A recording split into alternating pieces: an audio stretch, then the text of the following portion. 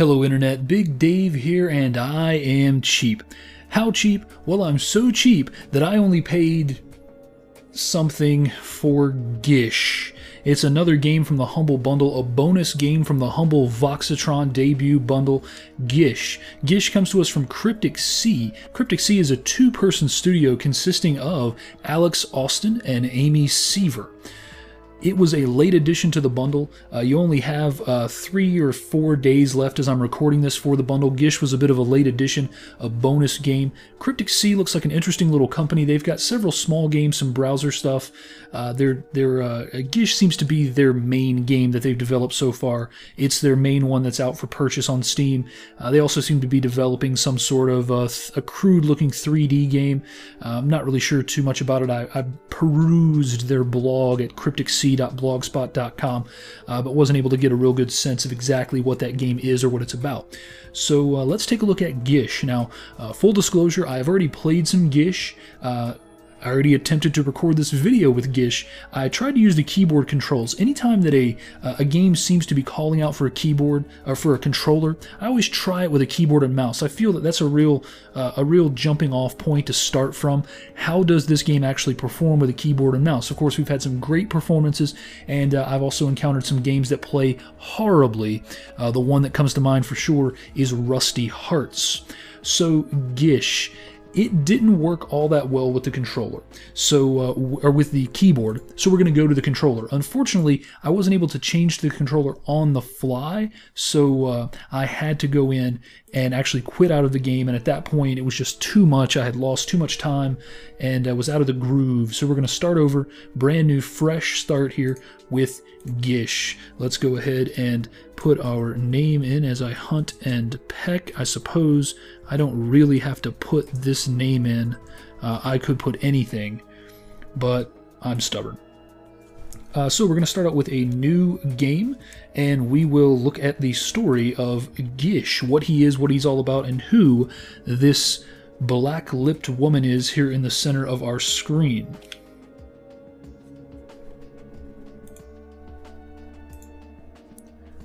Gish isn't your average hero. In fact, he's not your average anything. See, Gish is a ball of tar. While on a Sunday stroll with his lady friend Bree, a shadowy figure emerged from an open manhole, pulling her away. These aren't moving fast enough. And into the ground below. She's got some cleave on her there. Look at that. Right there. Quickly, Gish jumps into action. I don't know how to advance these. I don't want to hit anything. Following Bree's calls for help, suddenly Gish finds himself in the subterranean sewers of Dross. A long forgotten... Oh, fuck that. Let's get into this game. Enough cutesy shit. I'm in a cursey mood today, guys. If you don't know, I had some oral surgery, and I'm on the good medicine right now, so I probably shouldn't be making this video, but what the hell. Okay, so very unhelpfully, it is giving me the keyboard and mouse controls, so I'm just going to have to figure out... Okay. Okay, B is jump, A is sticky. Y is heavy, and X is slippery. Okay. So here we go. We need to go into slippery mode to get down through here. So these are the, these are the main things that the game uses. Your I don't want to say gimmicks. They're your control mechanisms. They are your facilities by which to solve puzzles. So you can press A. This feels a lot better. I'll just tell you right off the bat, this is about 1,000 times better with the controller than it was with the keyboard and mouse. The keyboard and mouse controls were very unresponsive in places, and it made it extremely difficult to navigate in many instances. Uh-oh, there you go. Doing this like a pro now. It made it extremely difficult to navigate in some instances, but right now this is working so much better. So much better, let me tell you. I'm stuck. Now the one thing I have noticed with the sticky ability is that you do kind of tend to pick up some issues. You know, here I'm sticking to the ground and I'm sticking to the wall. I think what they really want me to do here is like jump or learn, you know, like learn how to jump. There we go. That's what I'm talking about. All right. I absolutely could not. I tried to pull off that jump with the keyboard and mouse for 30 seconds and I could not do it. We'll make ourselves heavy and then slippery. So you can kind of see the dynamic of the game here. It's real, you know, this is a real simple tutorial that's kind of teaching us how everything works. So let's make ourselves... Now, I would say in retrospect, I probably wish that A was the jump button. But I'm not really going to complain too much about that. And it's fully configurable, so I would really have no right to complain in the end.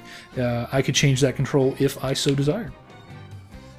Weight ourselves down. I like the little weight face that he makes.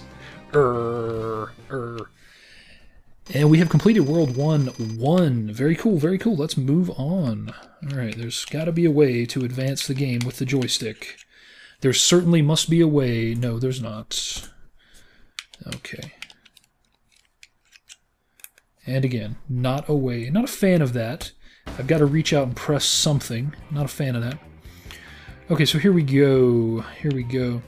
And if I sound a little weird or I pronounce some words strange, again, that is that oral surgery that I'm recovering from. Oh, man, I'm doing a whole lot. Man, I will tell you, it is night and day. What happened? What happened? Okay. For some reason, the right shoulder button pauses the game. All right. But it is night and day. I mean, absolute night and day. The difference from where I was with this game, trying to play it with the keyboard, like, you know, just trying to ever touch this game with a keyboard was a mistake. This game plays beautifully with the controller. It did not play anything like this with the keyboard. Yeah, it is a complete and utter travesty how badly this game played with a mouse. Oh, I probably don't want to get in there. Okay, and I was right. And slick it up. That's heavy. I'm gonna slick it up, slick it up. Shoop, shoop, shoop. Down into the sluiceways, into the sluiceways. Oh, we got an enemy, our first enemy. I wonder how a 12-pound ball of tar kills an enemy.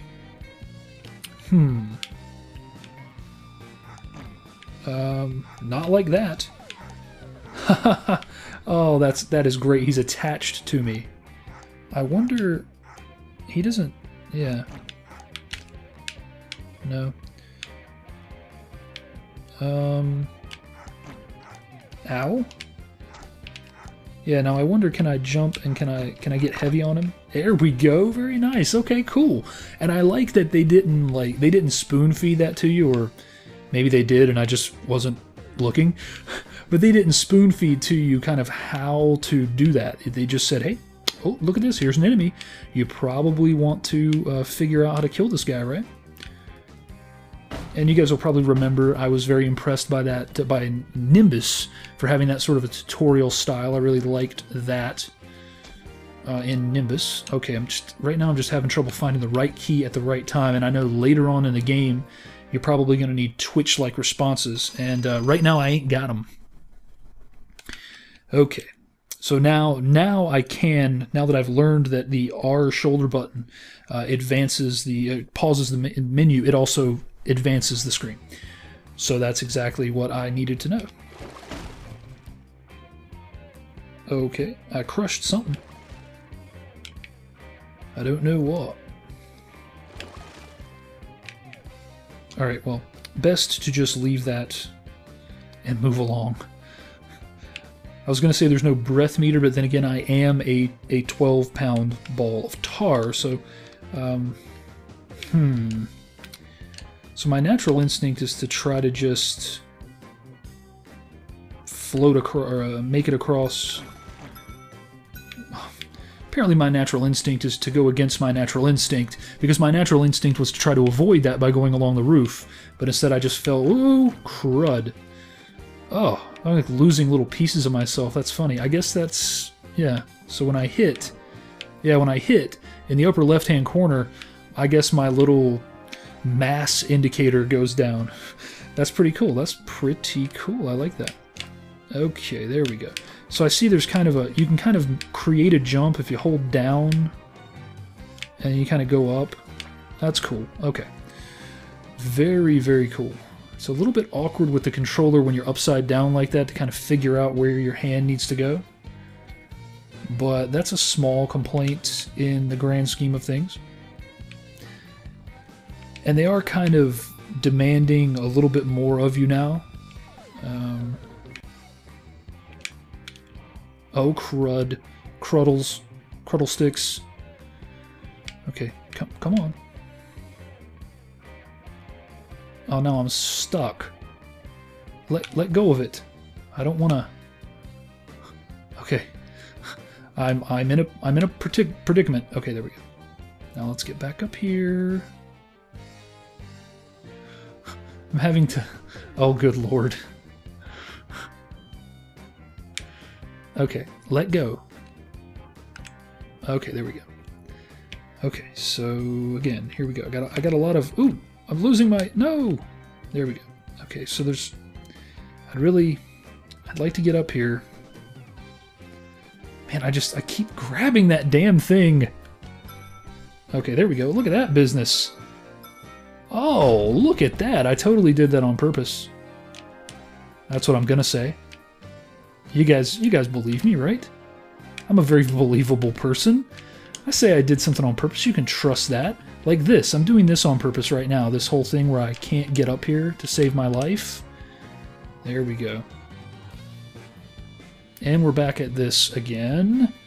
Now this is annoying. I'll say that. There we go. Okay.